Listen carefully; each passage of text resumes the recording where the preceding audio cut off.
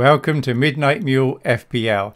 I'm Midnight Mule, and in this short video we're going to look at what happened in Game Week 15 in the Midnight Mule Mini League and then my plans for Game Week 16. So top scorer in our league for Game Week 15 was Ali Stowe with 70 points, which is very good.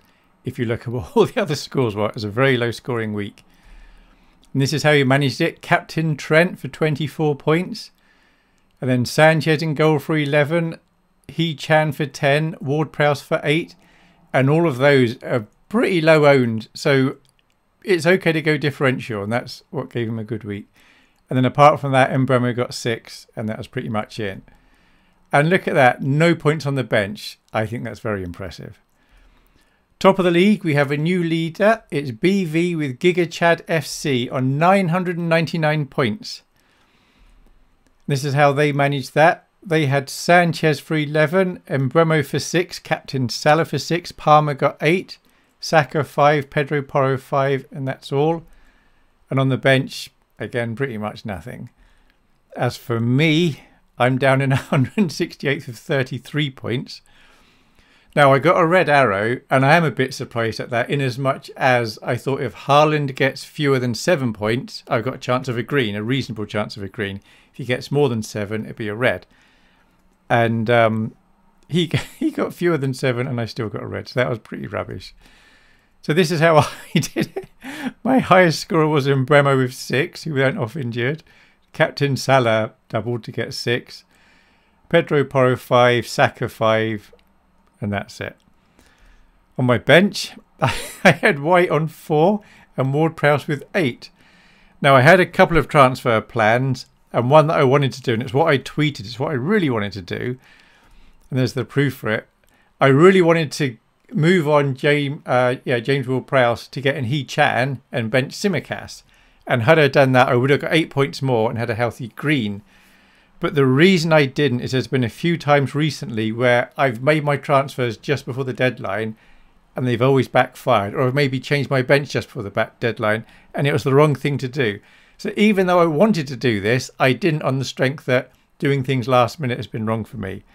So now I've got to adjust my thinking and I need to try and work out when it's okay to do it. But that's okay. We've got a lot of weeks left. We've got 20-something weeks left, I think. I don't know what the mass is, 23 weeks left, maybe 24, something like that. 23 weeks left. So plenty of time. There's lots of time for me to make more mistakes yet.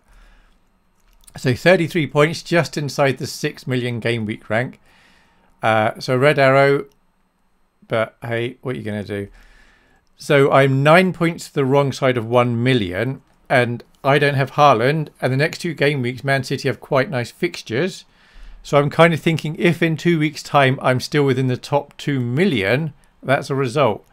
So I'm 16 points away from 2 million. So if I go backward fewer than 16 points without Haaland, I kind of think that's all right. So I'm not hoping for a red arrow, but I can handle it if in 2 weeks' time I'm still within the 2 million mark. That's all right.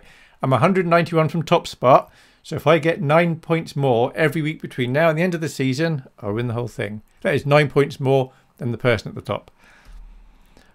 Look at that, 1,057 subscribers. Thank you very much to everyone who subscribes to this, everyone who watches it, likes, leave comments. Very much appreciated. So the FPL Game Week website, you can see the Content Creators League on that, and you'd see where you would appear. And of the people that I like to watch and follow, FPL Fran is currently second with 935 points. Mark Southerns is 4th from FPL Black Box. Now, funny thing here, I went to Ross's meetup in Nottingham last weekend. Very nice, met some people. And there was someone there, and I thought, that looks a bit like Mark. But I'm face blind, so I have real problems telling people apart. And I thought, nah, it's not Mark. And then the next day I saw him on a YouTube video, and it was him. So had I realised, I would have said hello. But there we go. And FPL Nimfria, she's in 10th. She had a bad week, but she's still in the top 10 for the content creators. I would be all the way down in 52nd. And the only person I'm really aware of that's on this page is, well, at least I'm above Surge from Planet FPL. So that's nice. Transfers. I've actually made transfers. I took out Ward-Prowse and I brought in He-Chan. That was on the day of the match, but after the match. But at the time it looked like Ward Prowse was going to go down in value and He-Chan up, and money is actually quite important, and I thought I would rather just make it now, and then at least I'm financially slightly better off than if I left it a couple of days. And then Mbeumo got injured, so the same day as he got injured I swapped him for Palmer, and then that obviously gave me a bit of money, so I moved on Tsimikas, who's not a dead cert to start, and I've brought in Trent, who hopefully will start. So I had 2 free transfers. That's cost me 4 points, but I think it's a step in the right direction. Had I made these moves last game week, of course, that would have been good. I'm aware that He-Chan's off to Asia in a few weeks' time for the Asian Cup, and I'm aware that after this game week his fixtures aren't great, but he's only, I think, 5.7, so I can afford for him to sit on my bench because I have 13 decent outfield players. My keepers aren't very good. So my team, as it's lining up at the moment, I'm not expecting to make any more transfers. I've got Salah. He's going to wear the captain's hat as things stand. He's away to Crystal Palace. My only reservation about that is it's the early kickoff on Saturday and it's away.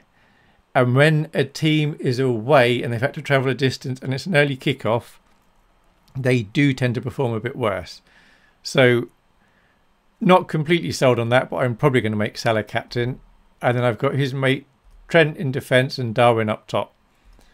I've got Son as vice captain, but of course if he's still a potential doubt for the weekend, I'll give the vice captaincy to someone else. And his mate Porro in defence. I've got He-Chan at home to Forest. I've got Watkins at home to Arsenal, which would be a very interesting game. I'd expect probably both teams to score there. Then I've currently got Areola away to Fulham. I think that's my best shout for the keeper at the moment. Trippier away to Tottenham, Saka away to Villa, and Palmer away to Everton. Now, I have all the players on my bench. I'd be happy to play any of them, but I can't see there's any of these 10 outfield players that I'd want to swap. And my bench is Johnson at home to Liverpool. Obviously, we'll expect him to let in goals, but he should get plenty of chances to get some save points, so he might get 1 or 2 points. João Pedro at home to Burnley. If I knew he was starting, I'd really want to play him because home to Burnley, good chance of scoring. But I really don't know which of my 10 other players, obviously I can't do defenders, which of my other 7 attacking players I would swap him for. And I've got White away to Aston Villa. I wouldn't expect a clean sheet, but he is attacking. He's a very good player. And I've got Saliba. So I think that's quite a strong bench. I haven't got my bench boost, so that's not going to be happening this week. I burnt that a long time ago. So that's as I stand at the moment. As for the background picture, as you probably know, Man City away to Luton. They play at Kenilworth Road. And it's basically someone's back garden, Luton. So my hope this week is Haaland's going to be put off by all the weeds and flowers that are there and the smell of the barbecue next door. Maybe next door's dog's going to run on the pitch. He'd get completely overwhelmed and confused, not perform at all and blank. And that gives me a chance of not getting hurt too bad this week. Of course, there's a reasonable chance as well that he's going to score lots of points, but I hope that's not the case. And that's what happened in Game Week 15 and my plans for Game Week 16. I'm expecting a lot of teams to be making quite a lot of transfers and for there to be lots of hits. So if you're wanting to take a -4 or -8 this week, I kind of think that's all right and it hopefully won't hurt you too much. All right, let's hope you all have a good Game Week 16. Thanks for watching. Bye.